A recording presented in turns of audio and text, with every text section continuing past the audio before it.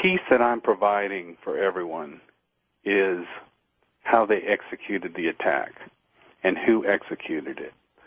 And all these other people that are circling around it, that's why I wrote the book, so they could take that piece and put it in and continue on with it. But definitely, especially the major networks are getting their pipeline of information through a real small tube. And whatever CBS gets, NBC gets, and Fox gets, it's the same story. You know, it's from unofficial sources, and, you know, we can't tell you who told us this, but this is, you know, people believe that. They believe that whatever comes over NBC is gospel. And but when we check it, it makes no sense at all.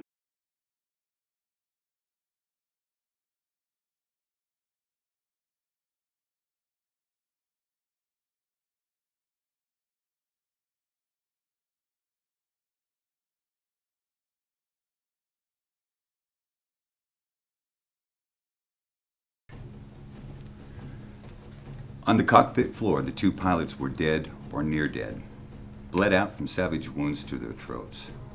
Hani Hanjour, the novice pilot from the same hometown as Saudi Arabia's Prince Bandar, was in the left seat. Blood was all over the instrument panel as the big 757 leveled out at 7,000 feet. Hanjour could hear the flight attendants and passengers screaming behind him from the passenger compartment as he turned his attention to the autopilot, clicking it off at 9:30. First time in the cockpit of a Boeing 757, and Hani Hanjour has complete command of the half-a-million-pound aircraft, using the autopilot like most of us use the TV remote control. Then again, with the skill of a pilot with thousands of hours at the control, Hanjour descends to 2,500 feet through an absolute perfect 330-degree right turn, placing the aircraft on course with its target straight ahead through the center of the windshield. Now, everybody with me on this? This is the same pilot we're supposed to believe could barely get through training in a single-engine, Cessna.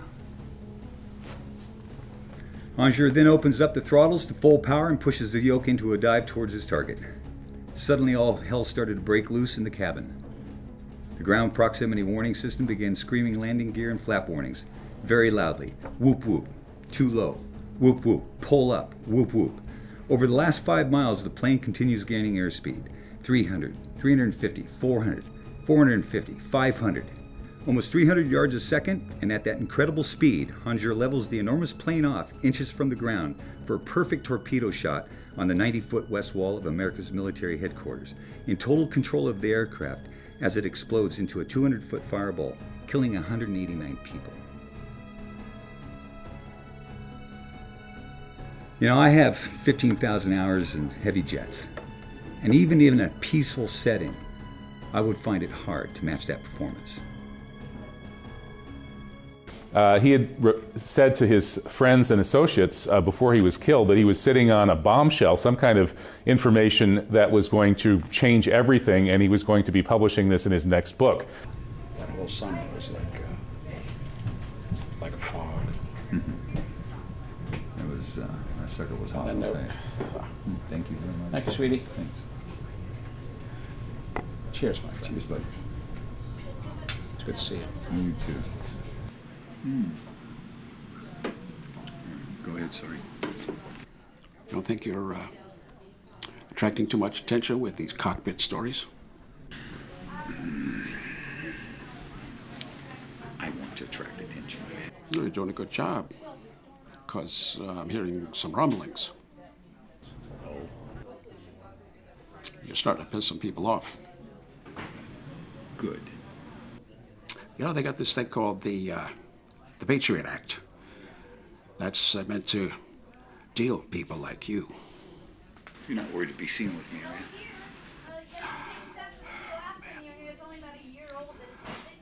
We go back a long way, pal. Yeah. I love you too.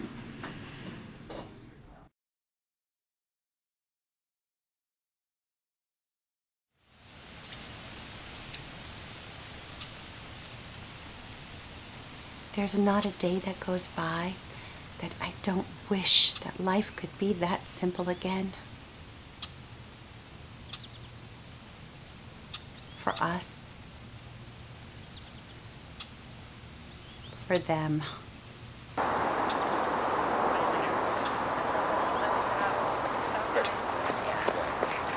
Anyway, I'll see you later. All right, thanks. See you. Thanks. Let's get Chris. Can't believe they won that. Hey, Mike, come on, buddy, let's go. Chris, See you later, Chris. Get back in the truck. We're Later, get the truck. Chris. Sit down inside of it. And Megan, get in the truck. I'll be right with you. How you doing, Rich? Yeah, man, how you doing? Okay, I'm good. Yeah. See where another guy from SEAL Team 6 got killed? Yeah, training accident. Yeah. Parachute failed. You know those guys, right? You're not worried about another soccer dad, are you? No. What's behind all these SEAL Team accidents? Too much loose talk about Bin Laden or not Bin Laden. That's what I'm hearing. Jesus, Marsh. Listen, you don't want to be seen talking to me about this shit. Let's do this another time. Okay, let's go.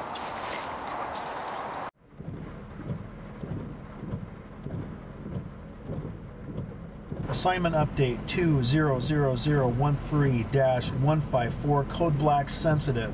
Target Phillips Marshall, 1259 Scandalwood Drive, Murphy's, California. Status temporary surveillance only, pending further instructions. Looks like another box of Kleenex.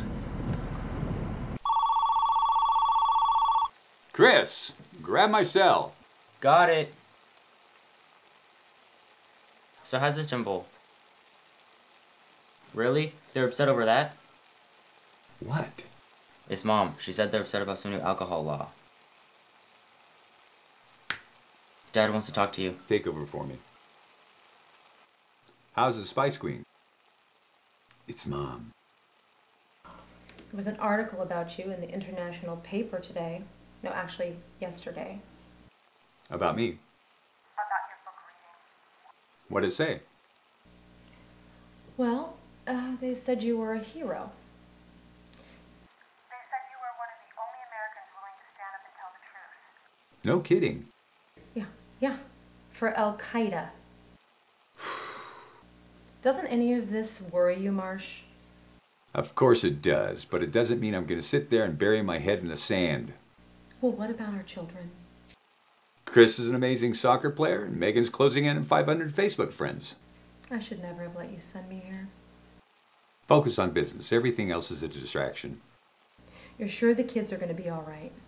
You spoke to Chris. Megan, your mom wants to talk to you. Yeah. What are you having for dinner? Pasta. No, not penne, spaghetti. Oh, that sounds good. You're sure everything's going okay? Everything's fine. Okay. See? Everything's fine in paradise. So stop worrying. Just concentrate on business, okay? Okay. Bye.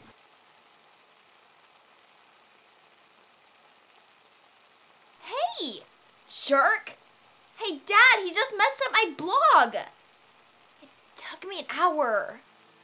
You're trying to tell us that this guy is the one that found holes in the U.S. military air defenses? You know, that would really be embarrassing to some of these Air Force generals that, you know, have gone to military school all these years. You know, that this guy figured out, oh, this is how we can penetrate the U.S. air defenses.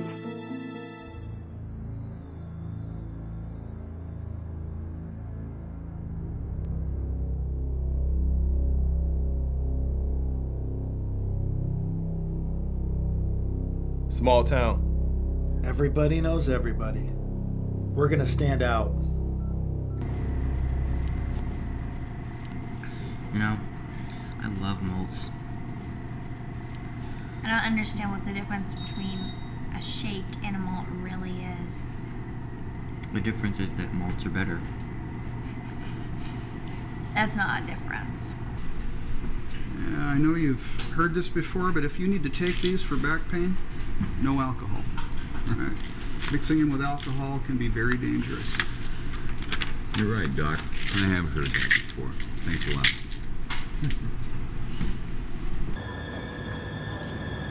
Hey, you go find it first. Get in the car.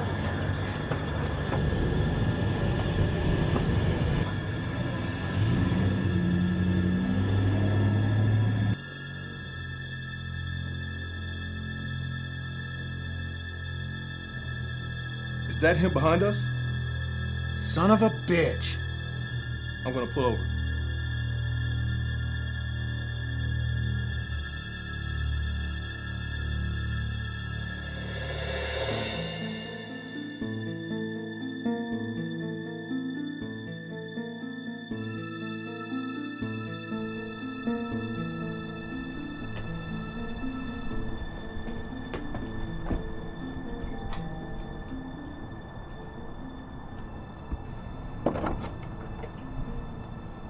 Can I help you? Federal agents. Federal agents, huh? What are a couple of federal agents doing driving a piece of shit like that? Can we speak inside? What's this about? Sir, we're aware that you're one of us. I haven't worked for Uncle for 25 years. Used to be a pilot for Barry Seal. You saw a lot of shit go down. I wrote a book about it. Can we speak inside? No, we can't. Not a lot of furniture for such a nice house. Nice picture. Yeah, Pinole Air Park, what about it? Your last 2 books on 9/11. We read them. Yeah, nothing new in them, just speculation. It's not speculation. There's no proof of that. So? We'd like to keep it that way. Did you receive a package in the last day or 2? Contain a photograph? A highly classified photograph? Thought you'd like to hand it over. This conversation's over with. Now get the hell off my property. This ain't gonna fly. You sure you won't reconsider? For your own sake? Sorry for the wasted trip, guys, but get the fuck off my property now. Don't you guys have some homework to do? And I have to say that Marshall did tell some of his friends that, you know, he wasn't a paranoid person, but he's on occasion he would mildly say, "Yeah, I gotta always look behind me. I gotta always worry about my safety."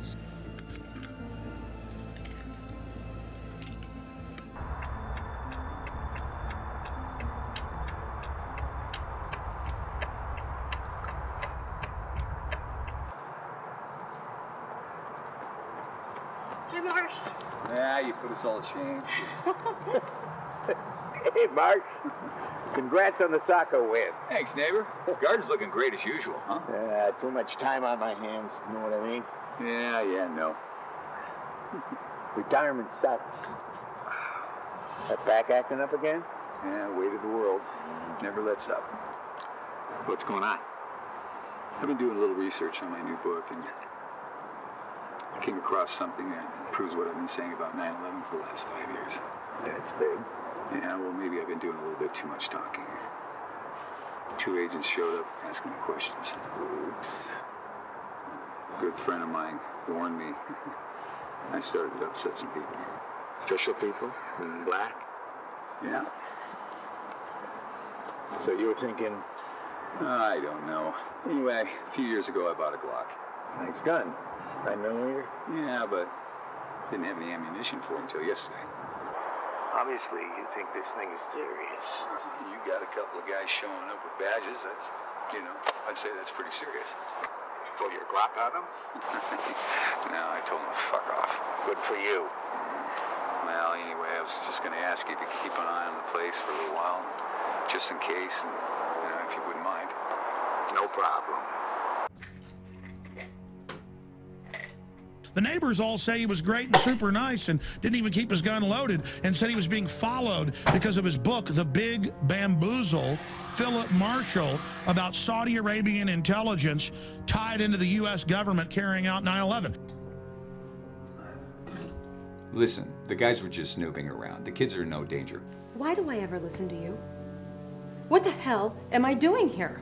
You're there because you need to become independent, and you're there because I'm in support of that. Where are Chris and Megan right now? They're on Facebook. This is what I'm talking. You are an unfit only one they've got. Well, I don't like the idea of federal agents snooping around our home. Well, I told them to fuck off. Wonderful. I swear, if anything happens... Relax. Listen, you're gonna be here in a few days. The kids are gonna be with you and you're gonna be ready to get on with your new life. What happened to the pilot that I married? He was put out to pasture a long time ago. Don't worry, please.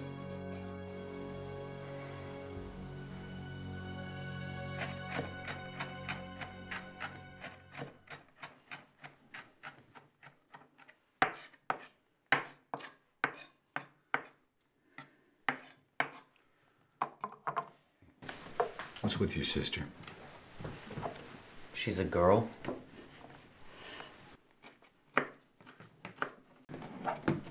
So who are those guys at the door?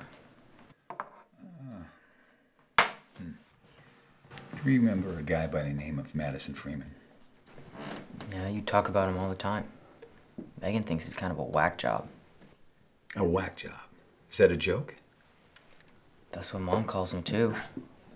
What does Mom call me? She kind of thinks your head whack job. Really? Oh, jeez, my back.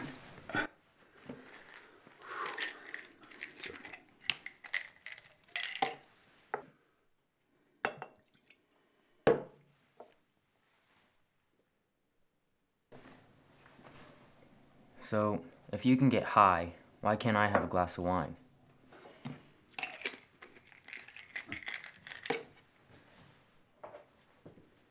Hey, wine's good for you. But everything in moderation. Everything in moderation, Chris. So I guess I'm not a failure after all. Megan thinks so. And everybody talks about what a loser you are. Everybody talks about what a loser I am. What do they say? Just how weird you are, writing your books. Does your mother call me a loser in front of you? Chris, do you think I'm a loser too? I think you're pretty good. You come to all my games. Does anybody understand what happened since a couple of years ago before you guys were born? Yeah, but no one can understand why you're not locked up somewhere. Do you know what I did way back in the day? Everybody knows. Oh, what? You were a contract pilot for the CIA. How do you know that? I read your book. So then you know what happened to Barry Seal. Yeah, they had him killed. Barry Seal was going to tell something to the world that would have embarrassed some very important people. So what does that tell you? You're next? No, that they're hiding something very important, right? Like what? Like they're not telling the truth, like always. And they keep getting away with it. So? So what does that tell you? They made it all up so no one would find out. So you are my son.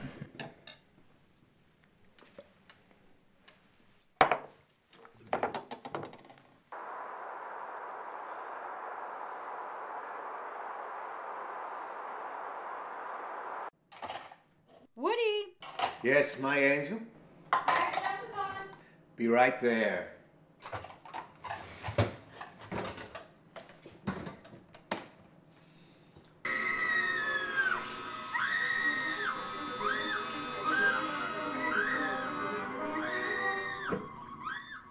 That's just gross. That's the bad girl, right? She just had sex with one of the boys.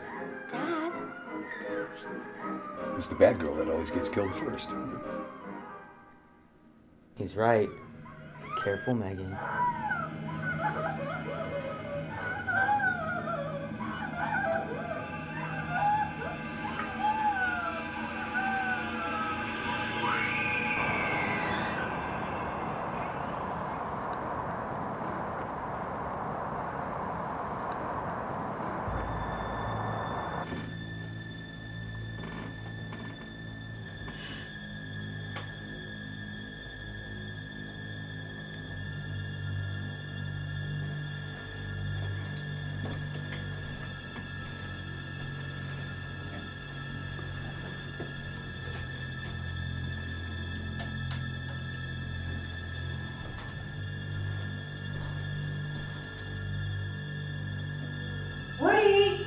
Be right there, my angel.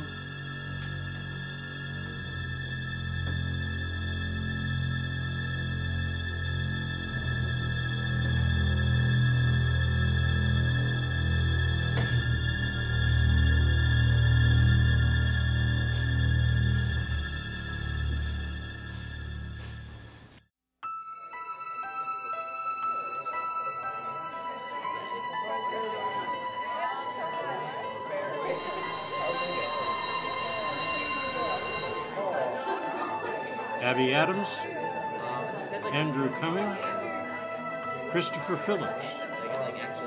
Christopher Phillips.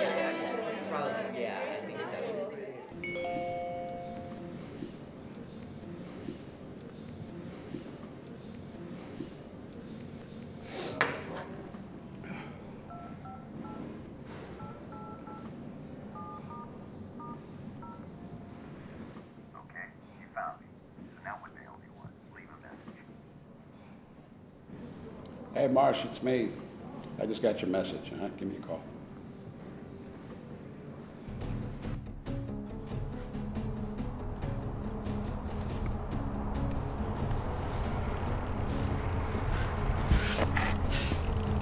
Hey, Chris!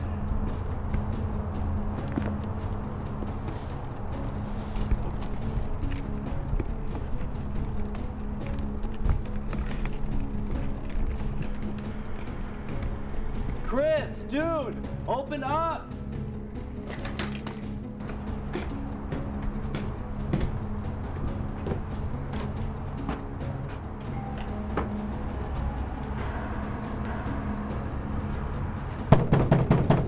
Chris! What's up? Chris and Megan weren't at school today. He's not answering his phone. Did you try the bell? Yeah?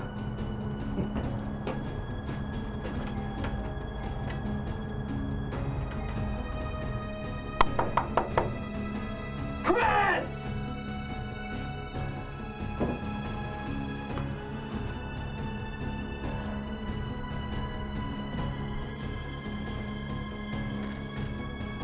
Oh, shit. What?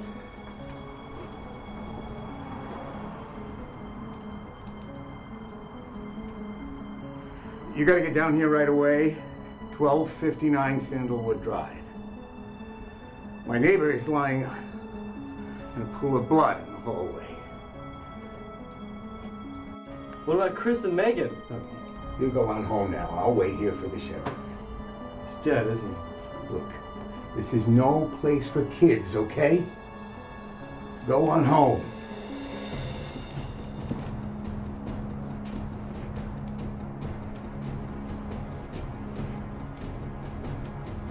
Go on home. I'll take care of this.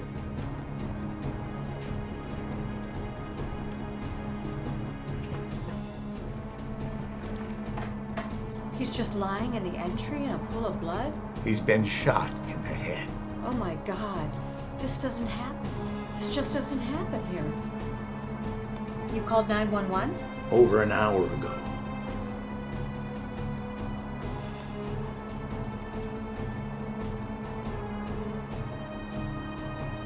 This is the third time I called. Look. My neighbor is lying in a pool of blood near his front door. What'd they say? To be patient and stay away from the house. Isn't that odd? Oddness doesn't begin to describe it. Oh, Jesus! What? Look. Oh, shit. I can't stand it. Call again. I just called. Call and tell them that there's someone in the house. I'm going over there. You would end up like poor Marshall. You stay right here. Call.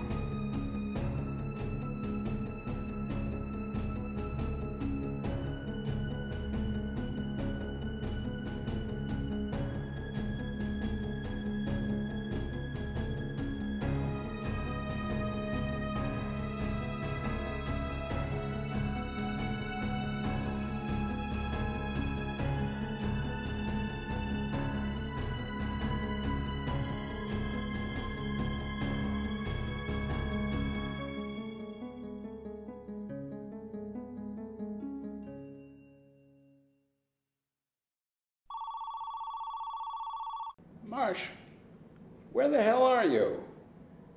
Hey, if I don't hear from you by morning, I'm getting on the next plane to Sacramento.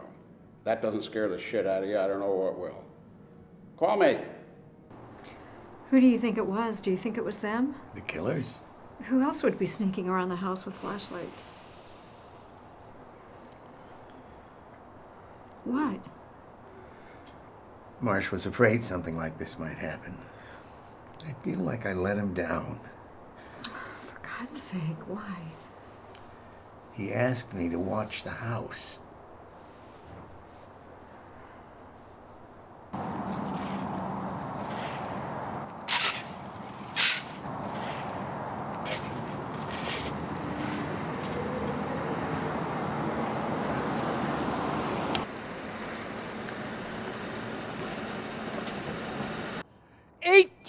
Hours! Check the back. It's been 18 hours since my first call. There were people in the house last night, people with flashlights. We were terrified. Everything's under control now, Mr. Green. Woody Green. We live right across the street. Okay, thank you. I'll need to get a statement from you later. Marsh is lying right by the front door in a pool of blood. Sir, the back door downstairs is unlocked. No signs of forced entry. Sergeant, need to take a look at this.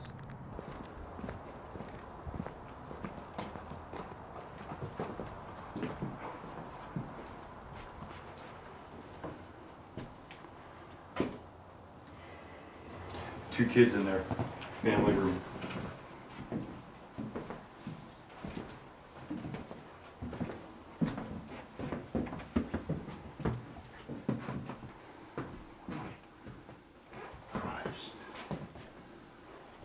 He was shot to pooch back in one of the bedrooms.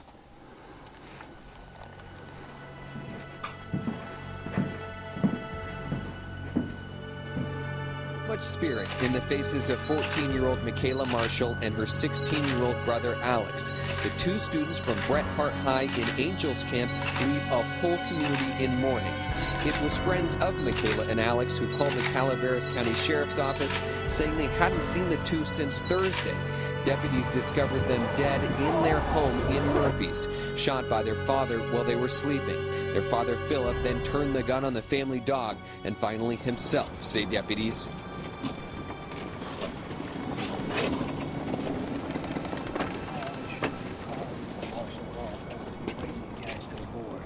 All right, sir. Roger that. Yeah. All right. Marsh was worried. He asked me to watch the place. He asked me the afternoon before it happened. Mr. Green, I'm going to have to come back and ask you questions later. Right now, we've got our hands full.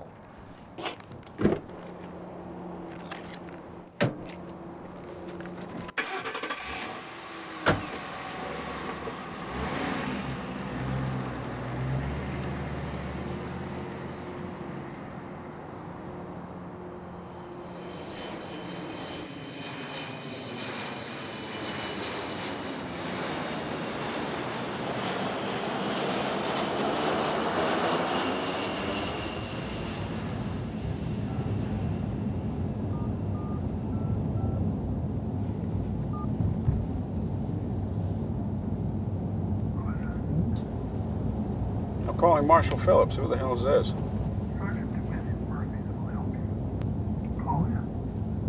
What? Hello? Look at all the antennas on that one. He really pissed someone off. Who needs all those antennas?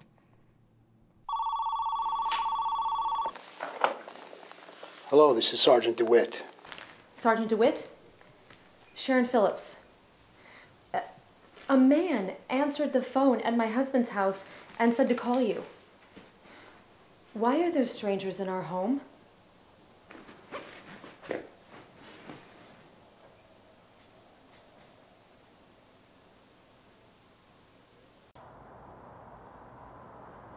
Nothing to see here, folks. Go on home. Who are you? I said go on home. This is a crime scene. Aren't you going to ask who he is? I know who he is. Who? Guy in a dark suit in a big SUV. with a dozen antennas on top. Tonight. It says Phillips filed for custody of the children back in 2008. It says Phillips was stalking his wife and children, and that she was afraid for the safety of the kids.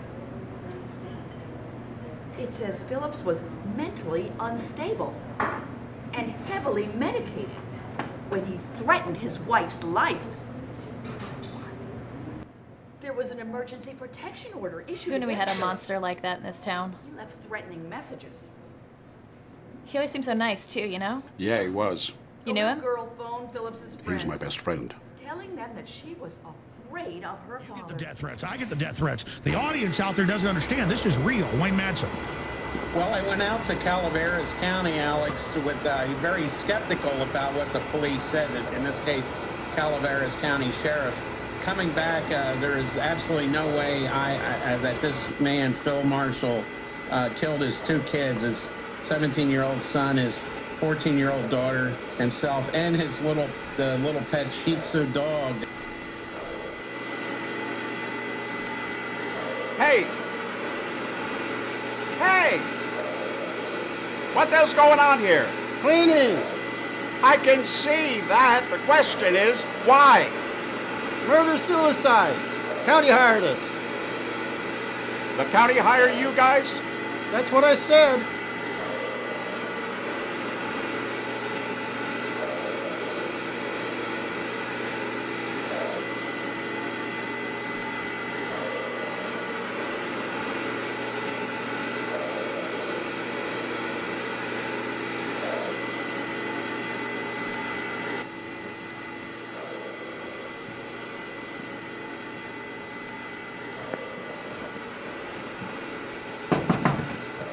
Who are you?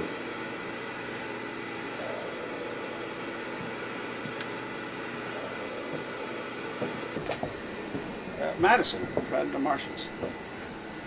I thought you lived in New York. I flew out last night.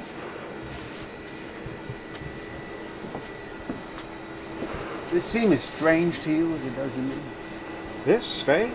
Oh, first, second day after. Probably illegal. The sergeant's report in the paper this morning made it sound like Marsh was psychotic. Murder-suicide, case closed. Yeah, but you think there's more to it? Don't you? That's why I'm here.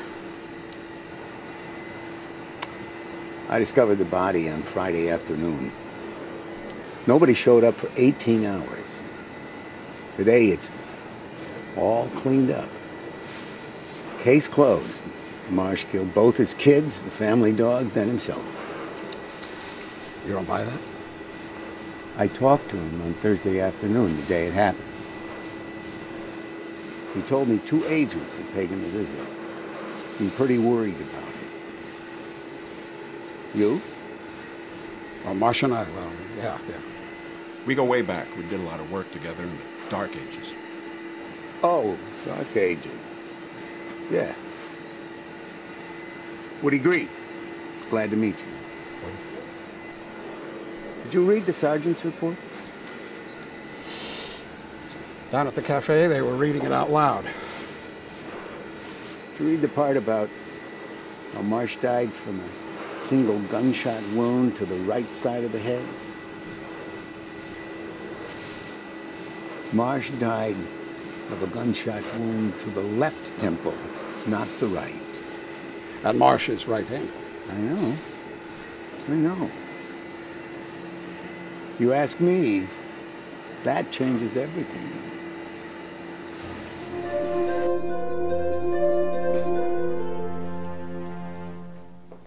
I'd like to see Sergeant DeWitt. You a reporter? Matter of fact, I am. The report on the Phillips murder-suicide was in today's paper. Yeah, I read that. That's why I'm here. Sergeant DeWitt isn't talking to the press. Think you talked to the Department of Justice? I'm Sergeant DeWitt. Madison Freeman. I'm investigating the murder of Marshall Phillips. You can put that away. You afraid to talk on the record? Absolutely not. Phillips committed suicide. I was with him in New York about a week ago, and I spoke with him on the phone last Thursday. And he didn't in any way seem suicidal to me. You came all the way from New York to tell me that. Marsh was very concerned about the fact that he was starting to piss off some very important people. He was despondent over his imminent divorce, using illegal painkillers. It kind of describes half of America. Well, seems like you've wasted your trip. You've got a crew out there destroying every shred of evidence from a crime scene that's just about 2 days old.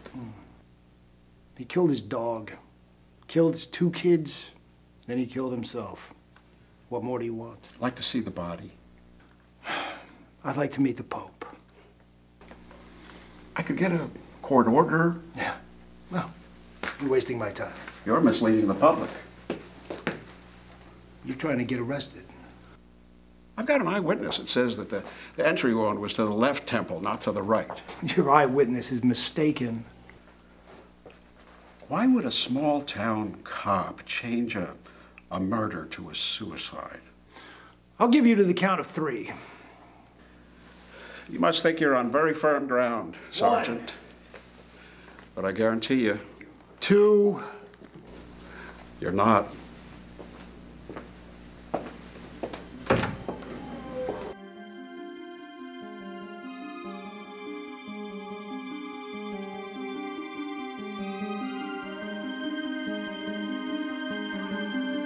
I was there on February 13th. That evening, someone broke into Phil Marshall's house through the back sliding door and was looking for something.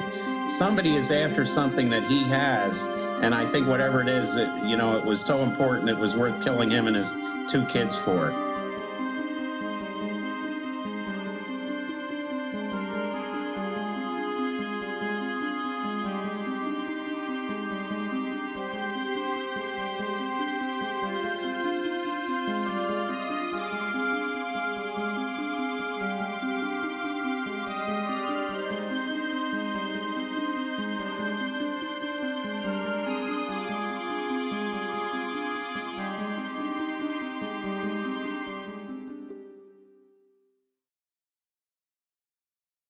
He was a nice man.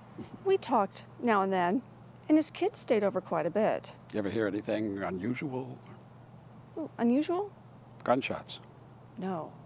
I think you would. Your house is so close to his that you think you'd hear if, somebody was firing a gun in their house. I would think so. Do you ever hear any gunshots? Thursday? Thursday, Friday? Only gunshots we hear around here on TV.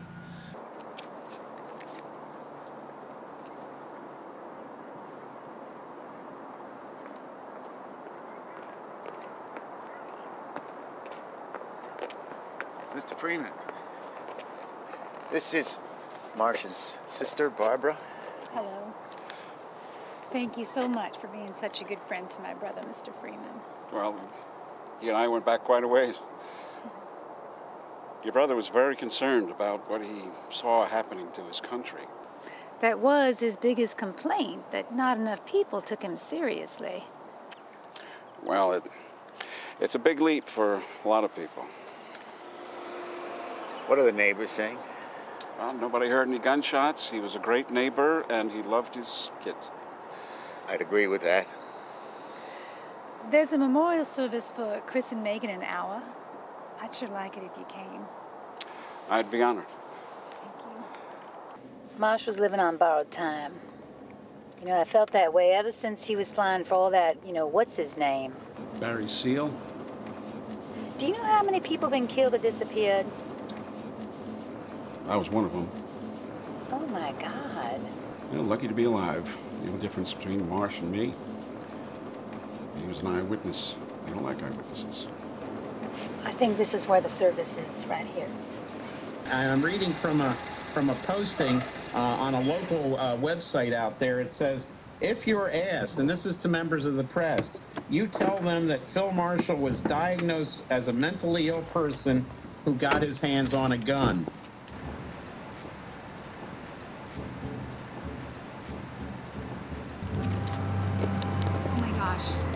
Good morning, students. We've come together today to wish two of our own a tragic farewell. Their young lives snuffed out by a mentally unstable and delusional parent, their own father, Marshall Phillips. A man everyone thought of as a loving parent to our own Chris and Megan Phillips, Marshall Phillips was apparently under a great deal of stress. Despondent over his impending divorce from Chris and Megan's mother, his whole life appeared in complete disarray. By coming together today, perhaps we can begin to bid Chris and Megan an appropriate farewell.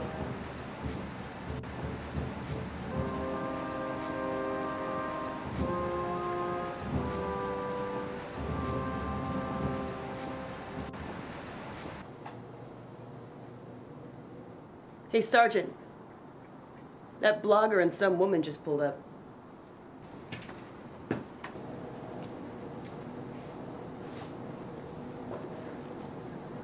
Afternoon, folks. Ma'am. I am Marshall Phillips' sister, and this is my house now. What are you doing in here? Forensics. Why? I thought this was a closed case. Not entirely. What then? I'll show you. The neighbors all state they heard no gunfire. Also, it appears as though the two children were asleep on the couch when they were killed. So what we're trying to determine is how loud the gunshots were from outside the house, and whether or not the second child had time to react after the first was shot. Since you're here, you're welcome to observe. No, go. Are we ready? Yes, sir. I'll observe for the family. Is the sound recordist ready? Yes, sir. Check the door. Door secure. This is the same type of weapon as owned by Mr. Phillips. All right, here we go.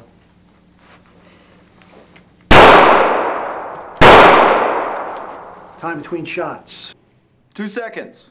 Coroner says both children had a blood alcohol content greater than 0.05%, so we can assume they were both sleeping soundly prior to the event. In 2 seconds, not enough time for the second child to react, much less defend himself. Or herself. Which one was shot first? No idea. Oh.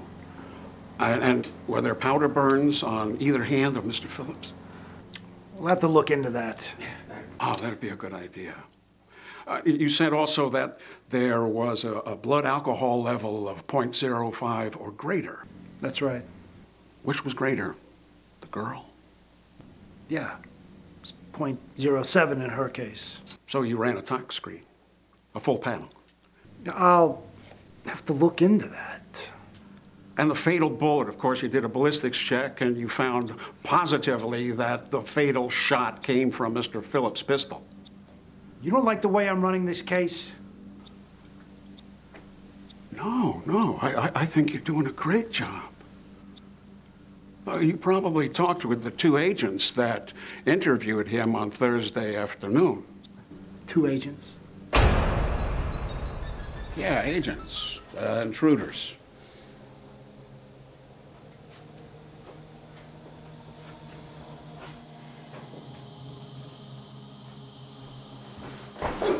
They knock him out with chloroform. He's then shot using a silencer.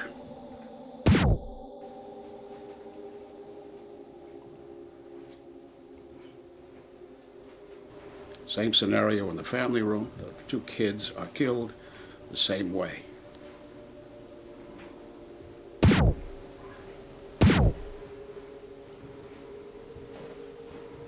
But why would they kill the family dog? What are you doing? Fucking dog trying to bite me. Hurry up. You made that up. It's one of your conspiracy theories. So? Your murder-suicide scenario is nothing but a theory. I haven't seen any proof.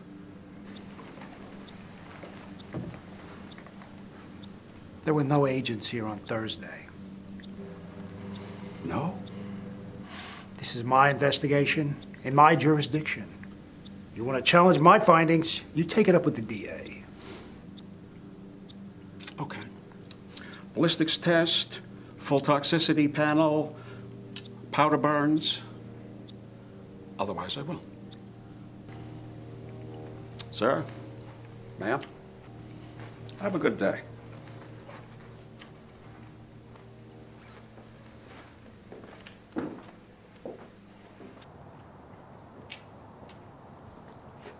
Barbara,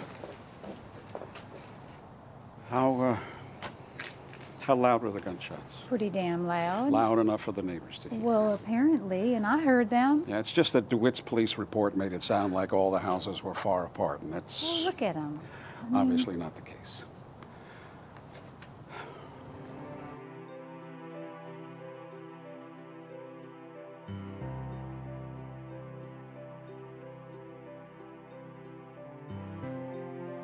Good morning. You are Mr. Phillips' sister? And you are... Yeah, a friend. Of course. Such a tragic end. May I see my brother, please? Of course, of course. Please excuse me for just a moment.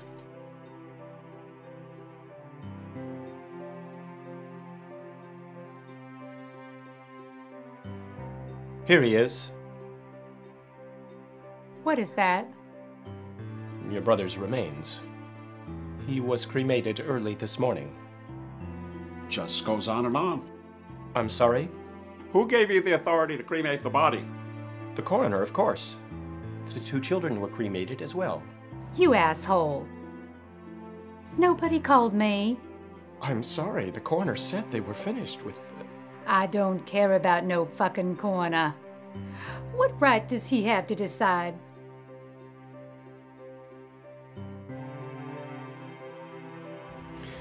The night of the murder, Marsh emailed me about receiving something he said was sensational. I'm sorry. I don't want to think about it right now, Madison.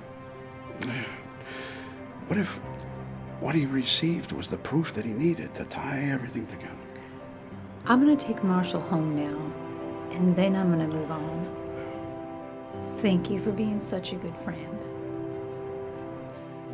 Hey, that's all we want. Cooperation. Excuse me for a minute. You cremated the bodies without the family's consent? I had nothing to do with it. Oh, really? Who did? The county coroner. Ah, so all of the tests that we discussed, nothing? No. They took 20 boxes filled with all of his personal papers, his computers. That's the kind of treatment that you give to terrorists and serial killers. You know, you're really starting to annoy me, Mr. Freeman. You keep coming in here talking about conspiracy stuff, but you won't even look at the obvious. Obvious? Well, I'll tell you what's obvious. Phillips suffered from bipolar disorder. He was often heavily medicated, depressed, and mentally unstable. He was despondent over his upcoming divorce. He was deeply in debt. His doctor had him under orders to see a psychiatrist. This is why he lost his job as a pilot. There was simply no evidence of any intruders in that house. Of course not. You had it all destroyed. Had the bodies carted away and cremated. And I'll tell you something else. He wasn't let go from the airlines because of some kind of psychiatric problem. You're a bad knee.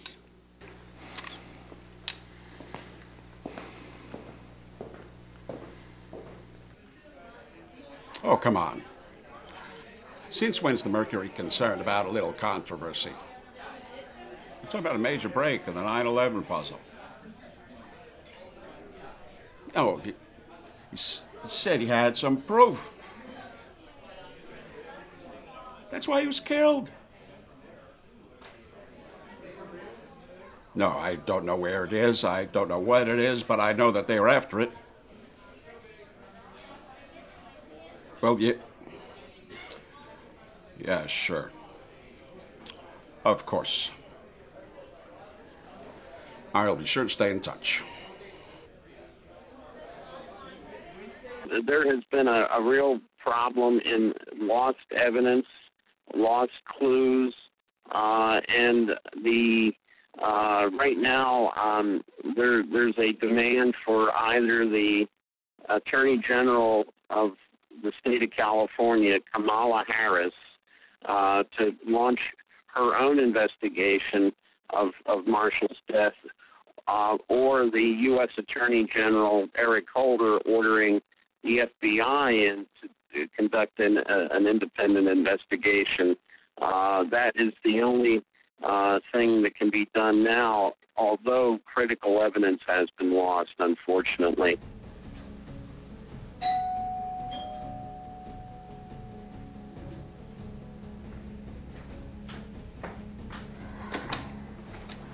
Any news? The coroner had Marcia's body and both of the kids cremated.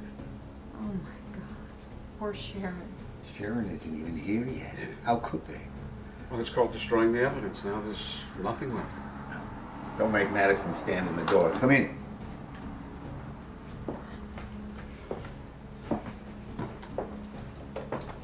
You had coffee yet? Yeah, I'm good. Good, thanks.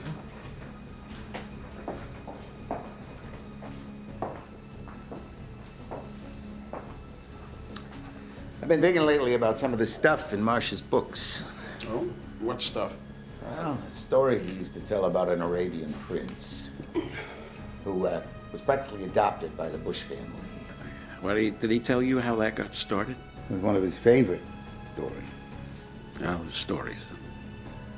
That's all we got left now. I never heard it. The president and James Baker apparently convinced the Saudi prince that Saudi Arabia was vulnerable to an air attack. Bandar was the top gun in the Saudi Air Force. So when he brought this news home to his father, the king, he was given carte blanche to take whatever steps necessary to protect the kingdom. Bandar contracted for 6 Boeing jets fitted with AWACS radar. Now, the cost of one of those jets came in somewhere around $100 million. So the whole package couldn't have been more than $1 billion, including all the electronics. But the price tag that Bush and Baker brokered to the Saudis came in at $80 billion. 80 times the market price of the aircraft. Think of the commissions. It was a time when Prince Bandar became officially part of the Bush family. Bandar Bush, they called him, became a regular Thanksgiving guest at Kennebunkport.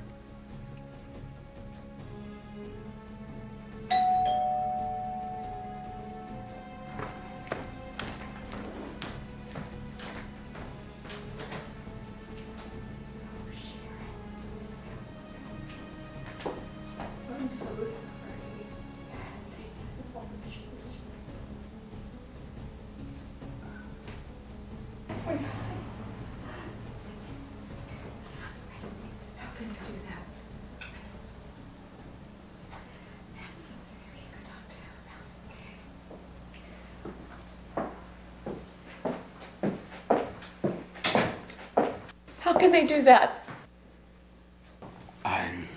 It's highly suspicious, but I'm not surprised. I'm so sorry.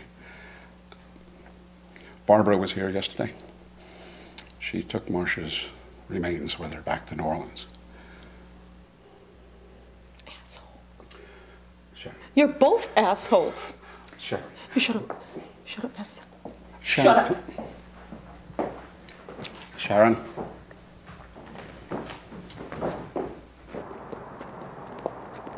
Sharon.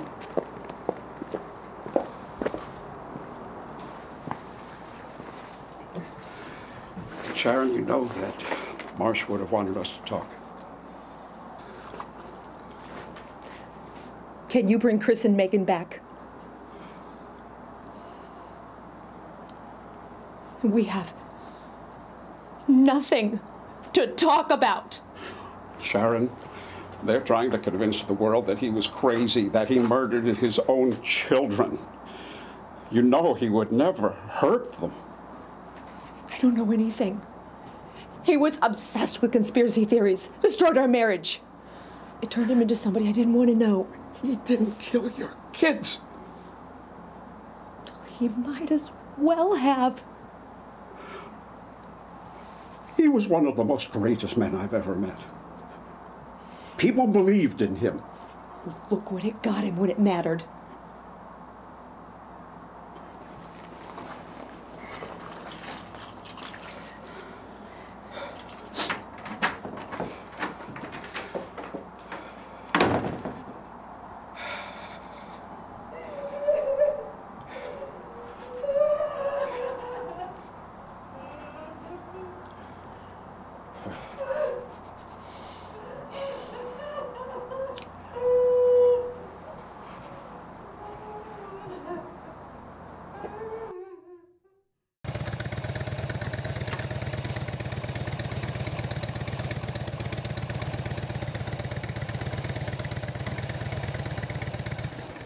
Well, when I found the Congressional Joint Inquiry Report and learned that as soon as these guys hit the ground in Los Angeles on January 15th, you know, they were met by employees of the Saudi Aviation Authority. Hey, Leo, thanks for coming by. Yeah, what's up? You knew Marsh Phillips, right? He flew right seat with me for a few years before he moved up to captain. And you made trainer. Right, so? I'm just curious about why the word of a commercial pilot isn't taken seriously when he tries to tell them about the amount of training it took for the 9/11 hijackers to do what they did. I mean, if you just got a couple hours in a single-engine Cessna, you're not going to jump into the cockpit of a Boeing 767 and fly it right in. Of course not. So how come that's not part of the national conversation? Well, Marshall tried to make it part of the conversation. Now he's dead. That might be why.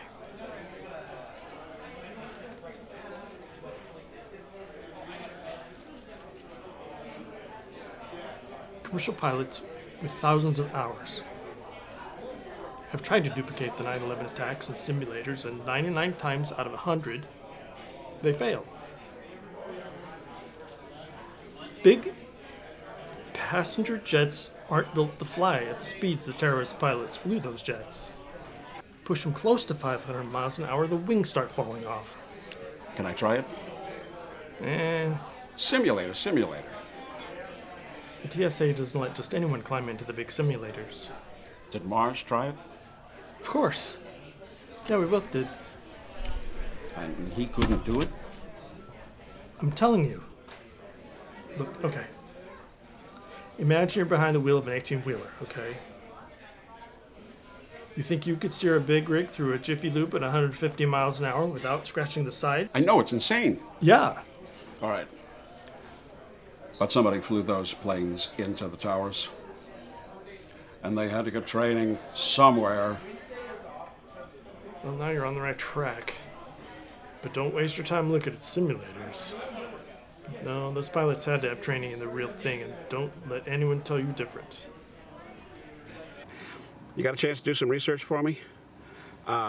Look, I need you to find out how many flight training schools there are in the United States that train Arabic-speaking pilots on the Boeing 757 and 67. But not just simulators, right? The real deal.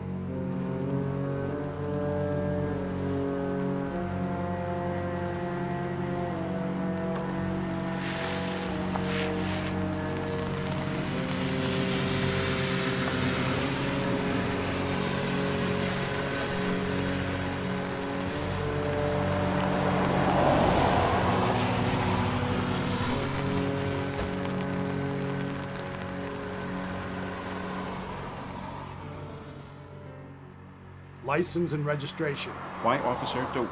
I'm assuming that there's a reason you're pulling me over. License and registration, please. It's a rental, you know. I still need to see the registration.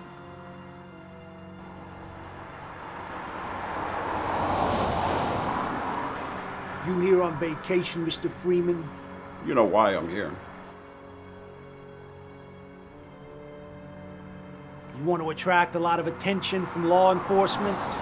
Is that what you pulled me over to tell me? No. I pulled you over because you have a broken tail light. No, I don't. Yes, you do. Fix it.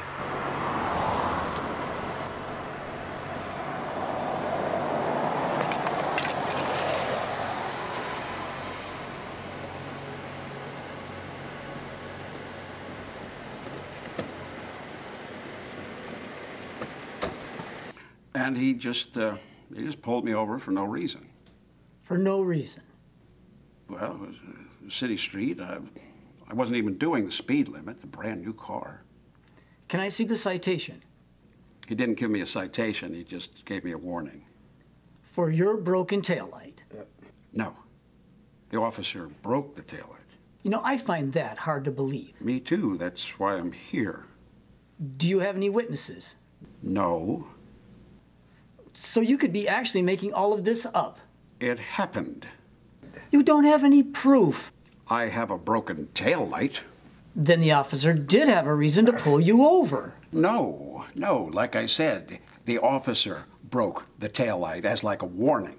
A warning? Yes. For what? I told you. I'm a reporter, an investigative reporter. I'm here covering a pretty controversial story. Mr. Freeman, I can see you now. District Attorney Dewar, how can I help you? Well, I wanted to file a complaint of harassment against one of your police officers. Harassment? Yeah, I explained all of this to your assistant already. You spent the last 3 days looking into a murder-suicide which occurred in Murphy's late last week. Oh, so you know all about this? My understanding is that you disapprove of the way Sergeant DeWitt has handled the case. Yes, and with good reason. Is that right? Yes, it was Officer DeWitt who pulled me over. So either Officer DeWitt is extremely incompetent, or he's involved in some effort to try to keep some facts from me. Let me ask you something. Do you think the government has a right to protect the public from dangerous information? Unless it involves the murdering of U.S. citizens. So you're one of those people? One of those. Truthers, anarchists, conspiracy theorists. Yes, I'm one of those who considers it his patriotic duty to question authority. Why would anyone want to dredge all this up so many years after the fact? And that's all I'm going to get from you, isn't it? Probably. Unless you don't get that taillight fixed. Have a nice day, Mr. Freeman. There's only one company in the U.S. that trains Arab-speaking pilots in big jets. It's called DOS Aviation, based in Colorado Springs. They train pilots out of Pinal Air Park in Marana, Arizona. According to Marshall, Mohammed Atta received at least part of his training from professional aviation, which is an affiliate of DOS. Also very interesting, Special Forces trains out of Pinal. Yeah, well, that makes sense because Marsh said that he had a contact in Special Forces there and was sending him something. A year after 9/11, one of the owners of DOS was appointed a federal judge. Oh. Marsh is getting too close, wasn't he? Be careful, Madison.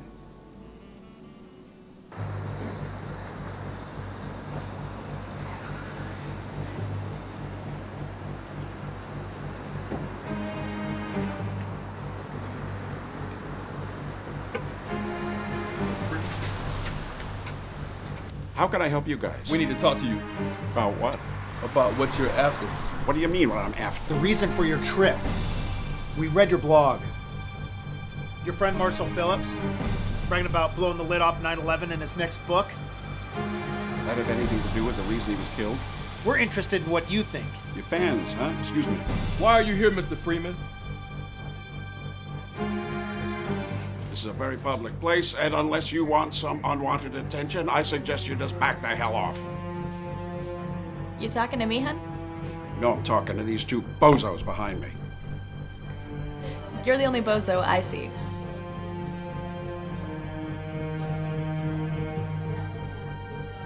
sorry.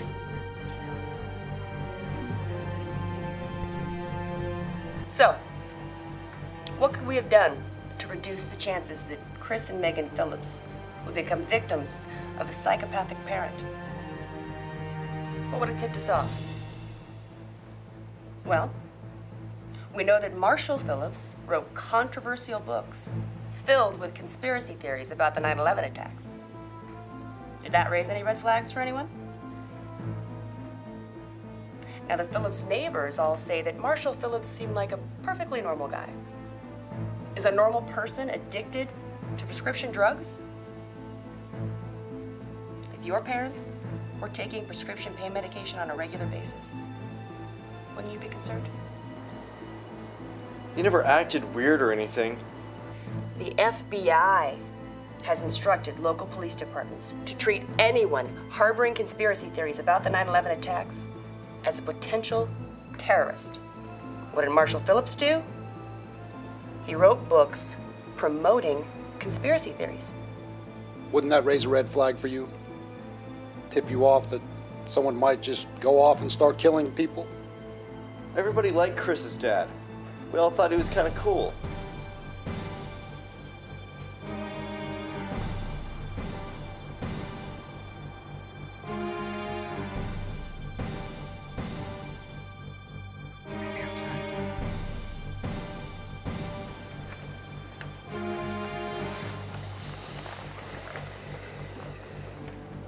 So does anyone have any questions? Hold it. When was the last time you saw Chris Phillips? I don't know, the day before, on my way home. You one of Chris's neighbors? We're friends, yeah. We're gonna stop by later and have a little chat with you. Oh, cool.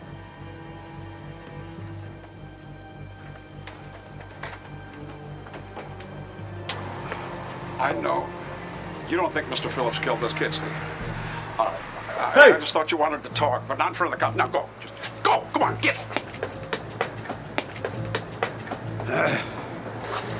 Mr. Freeman's got a new friend. Who's your friend, Freeman?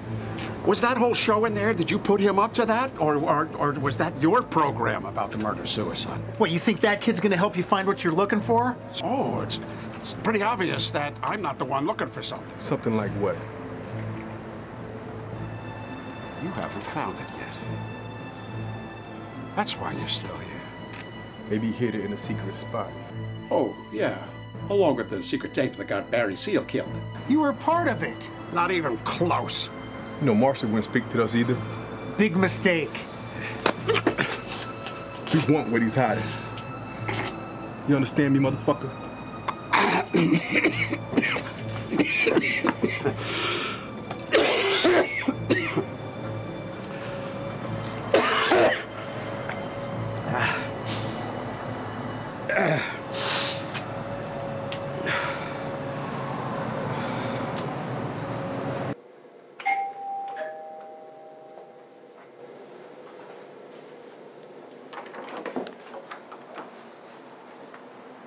I've been expecting you. We can't talk here. It's not safe.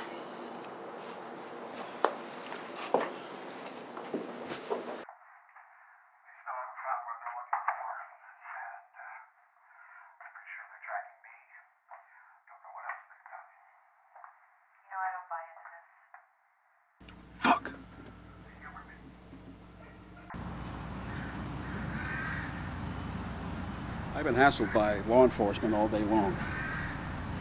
About 10 minutes ago, 2 secret agent types threatened my life. Why? I don't think they've found what they're looking for. Well, whatever it isn't here. There's nothing left in the house. Everything's gone. I know. I know. I looked myself. But I don't think the killers rode bicycles.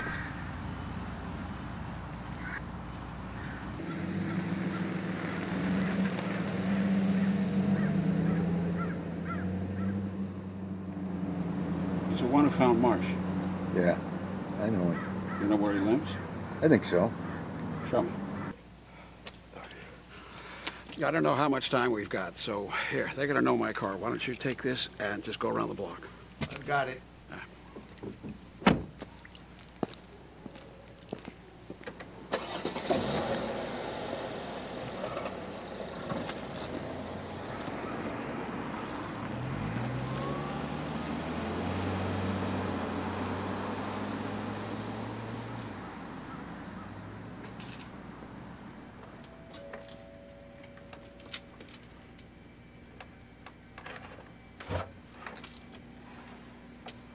Yes? Hello, I'm sorry to bother you. Earlier today, I met your son, and there was something that he wanted to tell me about Mr. Phillips. Mike and that poor boy were in the same class together, but that's all there is to it. We don't want any trouble. Yes, but ma'am, you don't... Hey, mister.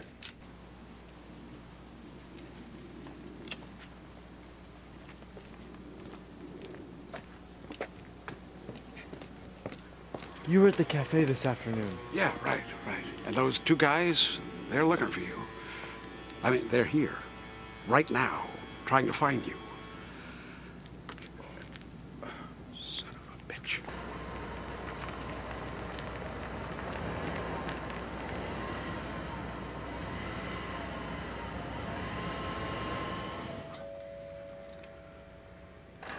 I thought I was clear.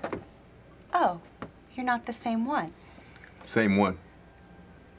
He said he wanted to talk with Mike, and you are? Federal agents, ma'am. We'd like to talk with Mike as well. What in the world about? About his friendship with Chris Phillips. How do I know you're not the bad guys? Well, the good guys, they want everybody to know the truth. And the bad guys, they want to keep it secret. That's what got Mr. Phillips killed. What about Chris and Megan? Which is collateral damage. Collateral? He probably wouldn't have been killed if they weren't at home. Those fuckers. When you spoke with Sergeant DeWitt, you weren't exactly truthful then, were you? So what? Well, I know you were at the house. I saw your tire tracks. So what if I was? You were the one with the flashlight. Yeah. You wouldn't let me see anything the day we found him. So I came back that night.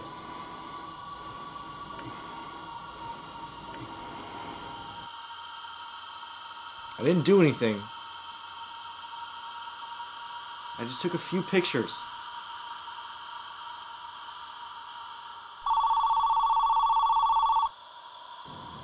And then you left? Yeah. What aren't you telling us? Nothing. I left right after. What would you do, seeing your best friend like that? And you only took 3 pictures? Yeah. Let me see your phone. You didn't send them to anyone? Post them on Facebook or Twitter? No way. What are you doing? That's my phone. You send them to me, and then you trash them off your phone. Somebody's sending that Madison Creek pictures. Pictures of what? Pictures of dead people.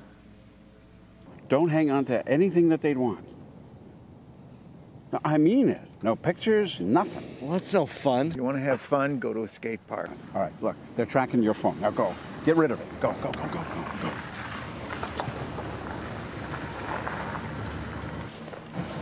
Federal agents! The hell is he going? What's the matter? Kid on a bike too much for you guys? Give me your phone. Oh, what phone? Where's... Hurry up. Oh, yeah, here we go. Here. What you looking for? He sent you pictures. Pictures? Sent me pictures? I don't think he sent me pictures. He may have sent them to India or Bali. Bali. It's so...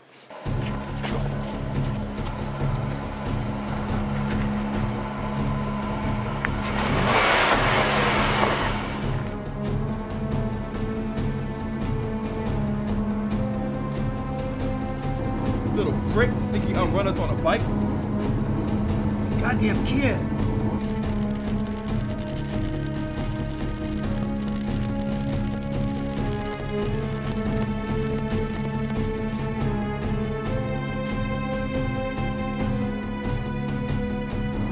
Freeman's following us. Son of a bitch. There should be a law against guys like that.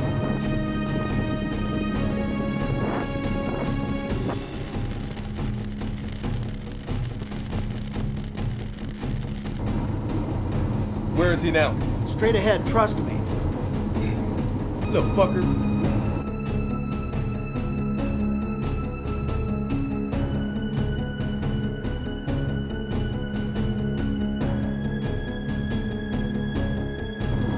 Right, he's gonna cross the road about a mile ahead of here.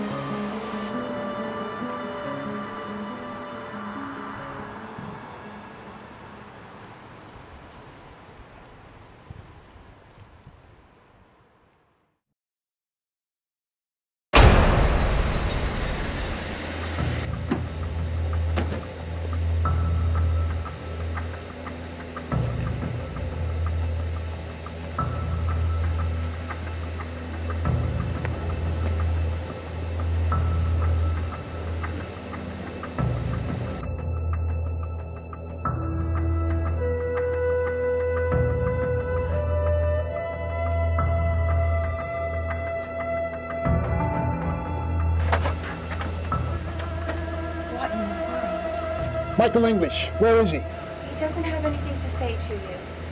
Look! No, you look. The night those two men came, Mike was in his room doing his homework. And now 2 federal agents are in the hospital because your son attempted to destroy evidence. Well, isn't that just too bad?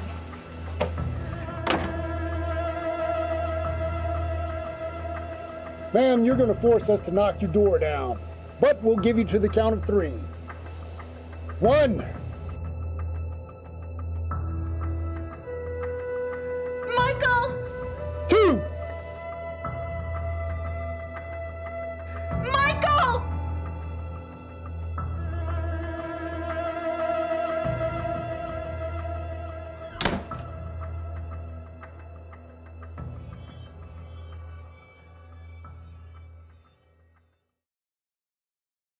Our founding fathers anticipated that someone was going to try to take over our government, that they were going to try to get an absolute power going. And they left us with the tools that are still here to be a democracy, you know. And all we have to do is use it. And it's very simple. Get it into the court system. If you get it into the court system, and you can start with Khalid Sheikh Mohammed, bring it in there. Now you open it up, and then we can go in and find all these experts that said, okay, there was a stock trade here. Where did that money go? Why didn't we track that down? All those trades could be tracked down. But if you have a Justice Department that's under the intelligence community, they're pretty much handcuffed. They're not going to do anything about it. So it's back to us. If we want a democracy, if we want to live by the Constitution, it's our duty. It's our duty, and the voices are starting to come forward now, and there's a lot of them. There's so many great witnesses that are available for a trial right now. It would be very entertaining to see this come down, but really, that was covered by the Founding Fathers. They anticipated this type of a takeover, and they gave us tools to fight it, and they're still there, and all we have to do is demand it.